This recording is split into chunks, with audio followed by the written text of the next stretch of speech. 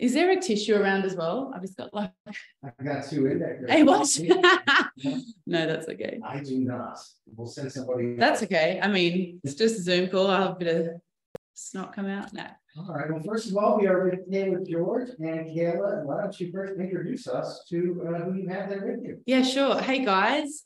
This is my daughter, Pearl, or in my American accent, Pearl. She's 7.5 months old.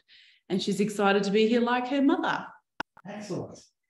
So you and a couple of other seats in the WNBA, Phoenix and Dallas. What's sort of different now about the league, or what's different about your experience now? Yeah, I think the league or the game itself is forever evolving, and I feel like it's just getting better and better. And there's obviously, it's the best. Thank you. Appreciate you. Sorry, a bit emotional today on media day. No, I'm just kidding. I think this is the toughest league in the world. So, the best players are here playing. And so it's exciting to be back. I think the Aces new training facility that you've all seen is super impressive. And I'm just really happy to be here and to be a part of that, setting the benchmark for where other teams, want to go. And yeah, thank you. Happy Mother's Day. One day late. I wanted to ask you about, you said, obviously you were away from the WNBA for a while. I think you talked about this on the last Zoom. How do you feel like the league has evolved even in the time since you first came into now? And how at this point does your game fit in with what this team needs?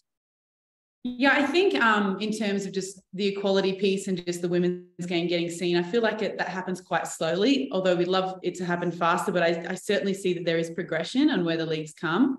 So that's really a positive sign, but I feel like it is quite slow. That's not just in the league, that's everywhere all over the world. I feel like sometimes, the media can hype it up to, that the equality is like, it's the same or it's getting there. But I think that, the pace can be a little faster. That's, what we'd all love, the push to be a little quicker, but it can't be that way. It's gradual. And, we're just here grinding it out and pushing for better for the future, which is what it's about.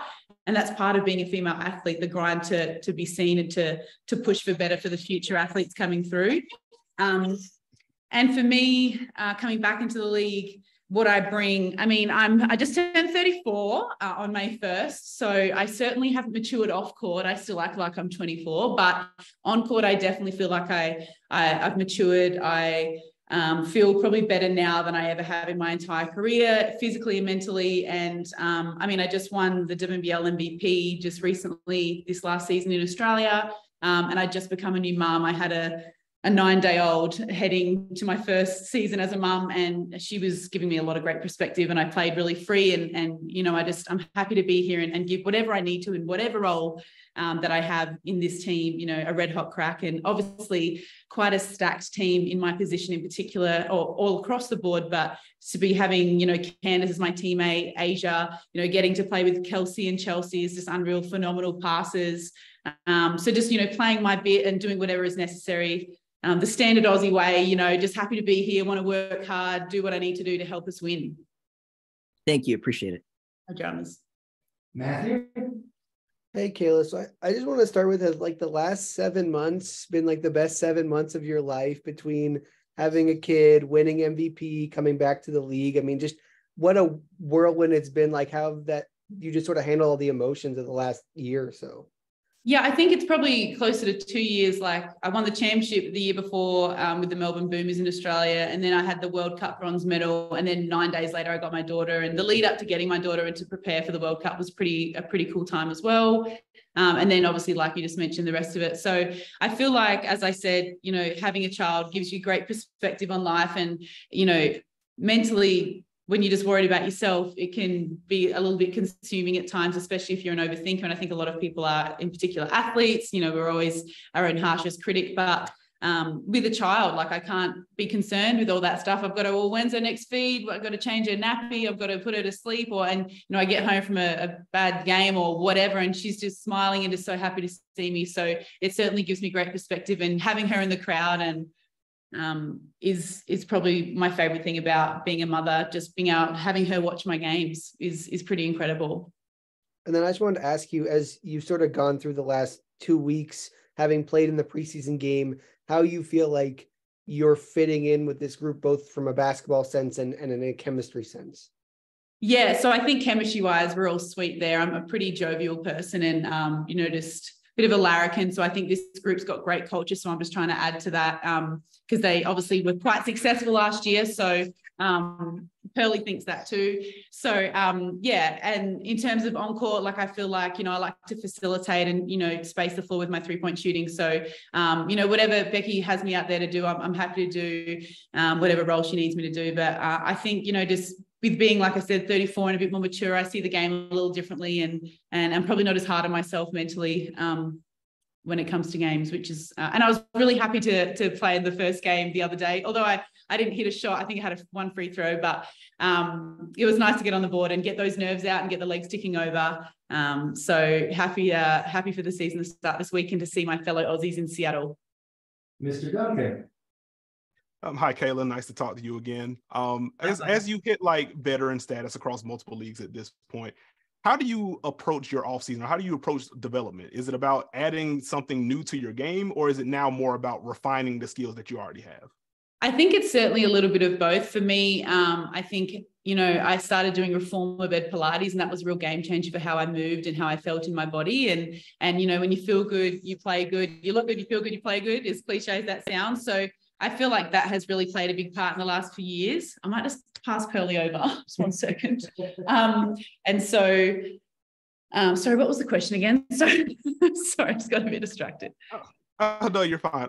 In terms of how you handle your off season and I guess development in general, is it more about trying to add something to your game or refining what you already do and just trying to do that better? Yeah, so definitely, I think 70% of it is trying to just refine and do the things I do well even better. And I feel like no matter how old I am or whatever level I get to, I still want to always be coached and get better. Although like I have had a lot of experience and I like to, help out younger ones, put them under my wing and talk it out. I definitely still want to learn and be coached. But I mean, I've tried to add some, little floaters to my game in the recent months before I came here. So I think I had a little floater at training the other day. So, asked the girls about it. It was pretty nice. I'm not sure it'll come out super frequently in this league, maybe when I go back home to Australia, but certainly not afraid to add any new things either, but definitely always sharpening up what I'm quite good at and wanting to get better at that. Always looking to get better, always. Paul? Thank you. It's great. Paul's grown so much since I last saw her.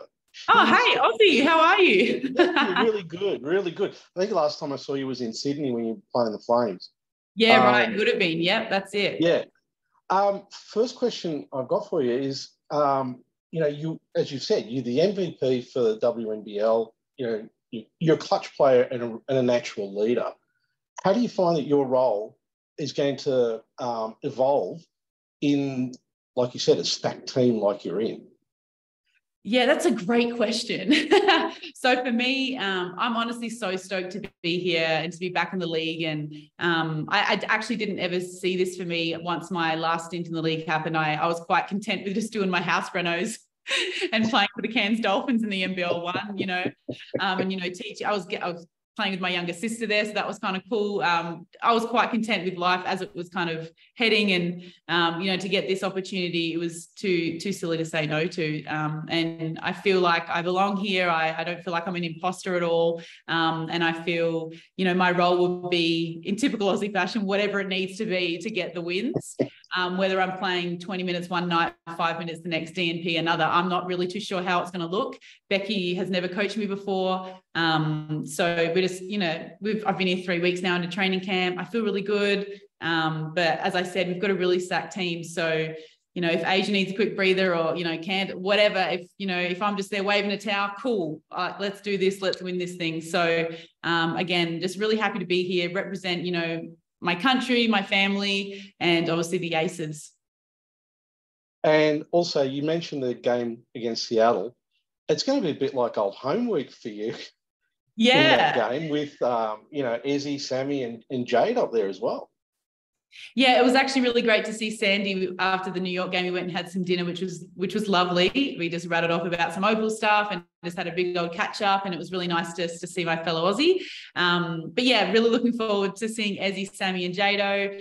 Stoked for Jado to be on the roster, and you know, she's still so young and got such a bright future ahead of her. So I'm really looking forward to catching up with those girls and giving them a big squeeze. We'll probably have dinner after the game, and yeah, I'm really hyped, and I'm the only Aussie here. So anytime I say anything, like I just get it gets mocked back to me. Like I said banana the other day, so now it's banana everything. I'm like, do I sound like that?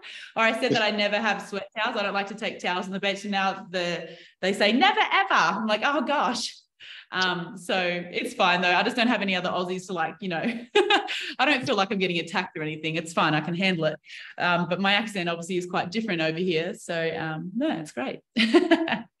That's great. Have a great season. Thank you, mate. And looking forward to watching you play.